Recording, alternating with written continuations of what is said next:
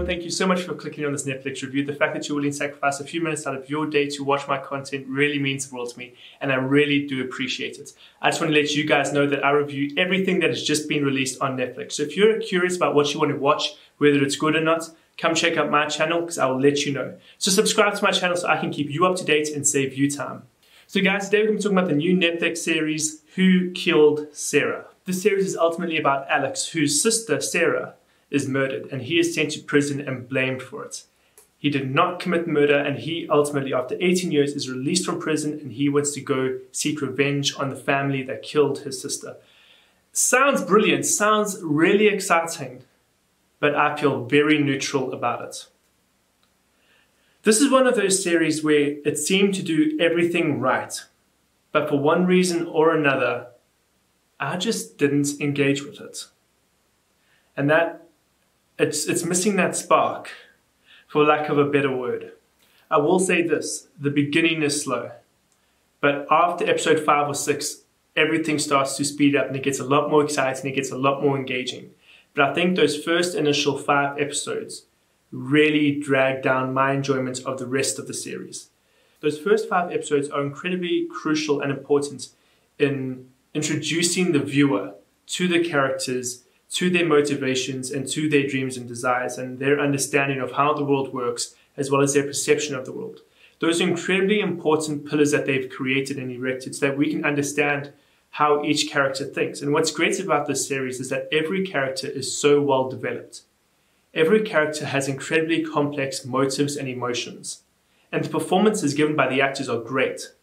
That is probably the highlight of the series for me, is how well realized every single character is. No one is two-dimensional. Everyone is three-dimensional. They're well thought out. As I said, they've got great motivations and everything is well established. But besides the great motivations for the characters and the great performances, I don't know if the series necessarily has a lot going for it. The characters are enjoyable enough and they're engaging enough, but I don't necessarily enjoy all of them. And that's fine because I think this series does a great job of capturing humanity in its essence. You're not going to necessarily like everyone you meet. You're not going to enjoy everyone you come across. The series does a great job of creating a variety of characters in a variety of positions, and that feels very real. Unfortunately, most of them just didn't resonate with me. The series is also shot really, really well. The thing I love most, this is going to sound so lame, was the depth of field with majority of the shots they got. It's just incredibly beautiful. They've got this incredible depth of field effect going on so that only the subject is ever in focus and the rest is just blurred out, and it just looks really pretty, really beautiful for those slow sequences, the ones that really just need their time. It's mostly about the aesthetic and how everything looks.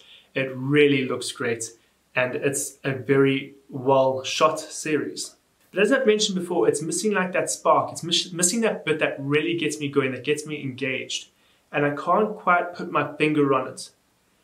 I think the biggest issue I have might be with the protagonist of the series. This guy is someone that believes he can take on the world, that he can do it all, that he doesn't need help from anyone. But by the end of the first episode, he's already been beaten up and put in hospital.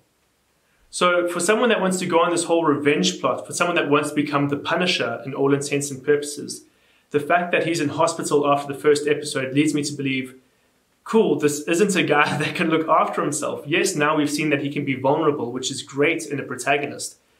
But it's to the point where he clearly is in over his head.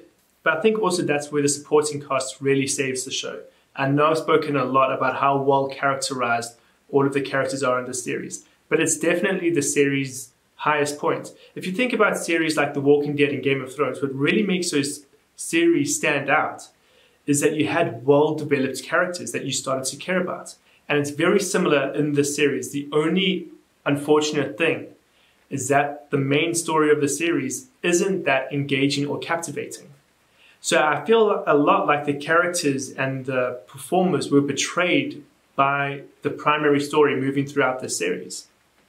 But guys, thank you so much for watching this review. You guys are the best. You're awesome. Please subscribe to my channel, give this video a like, and I hope to see you again in another review.